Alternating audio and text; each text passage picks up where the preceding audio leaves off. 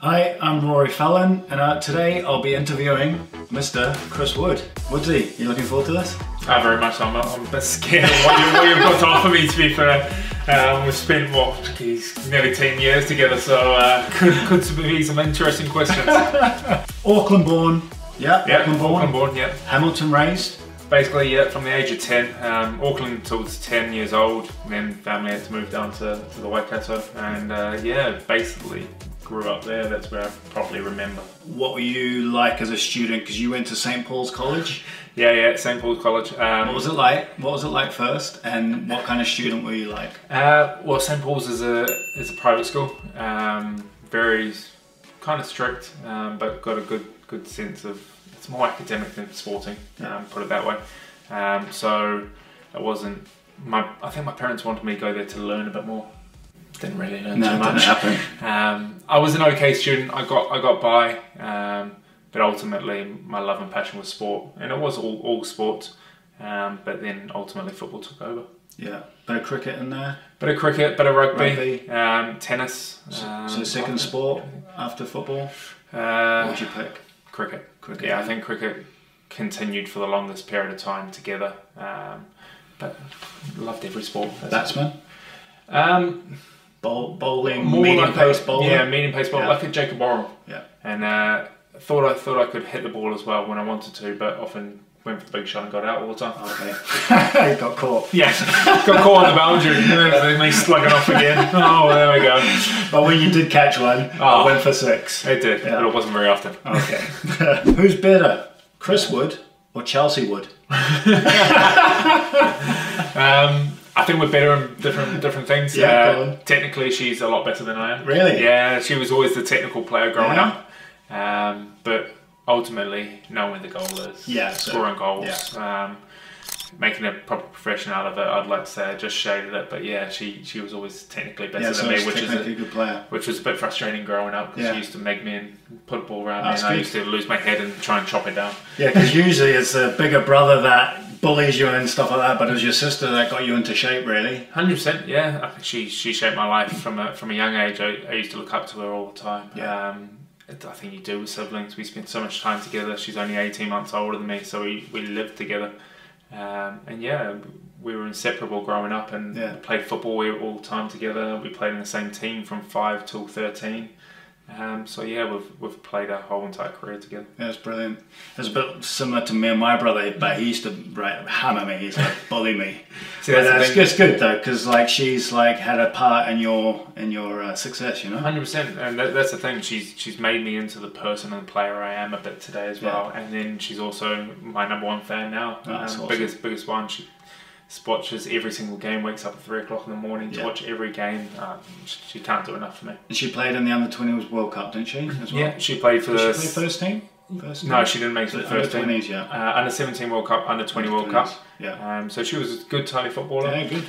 But she also took the brains of the family. Oh, okay. So yeah, she studied medicine, and then she went into optometry. So she was a smart one in the family, definitely. I know your parents very well. Who do you get your traits off? Oh gosh. So your mum, who do you get your, what strengths from her have you got from her, and your dad? So both my parents are very strong characters. Mum is definitely a strong woman. She's a strong woman. She is very formidable. Yes, that's definitely what I describe her. But lovely. Oh yeah, she's got the great side of it. She's got the loving side, but she's also got the tough nut, hard dragon type woman to her that you're scared of growing up. 100%. She kept me grounded. She kept me the person I am. But yeah, she was a scary one and a tough one, and used to give me some beatings throughout my lifetime, and rightly so. Got me online. Gotta keep you. Got to keep me downgraded. Keep you down, and keep your head small so it don't go too big. And what about your dad? He's more chilled, isn't he? He's more the chilled one. He's the relaxed side, where I get my calm side from, and more like laid back character. He's what I. So your strengths from your mum would be kind of the energetic, aggressive side, and then your calmness would be from your dad. Yeah, I think your focus would come from your dad or your mum. I think it's a bit of both. I think I'm quite lucky because mum's English, dad's Kiwi. Yeah. So dad's got that laid back lifestyle of the Kiwi gene, And then mum's got the energetic worker of a London born and raised in London, having to graft for a living. So I think they gave off bits of both. But yeah, focused. Dad's job was extremely tough growing up in New Zealand, and he had to be focused on that. Because that's one of the big things that I've known about you since a young age, is that your focus is one of the most focused people I've ever met. And I'm very like, if I had more focus like you, I think I would have probably got higher up. Mm-hmm. Do you know what I mean? And I think that is a massive part in the professional game, is that focus, isn't it? And never going off the tracks and just staying firmly on it, because we all know that the game can offer you so much more outside of football. 100%. I think you're totally spot on.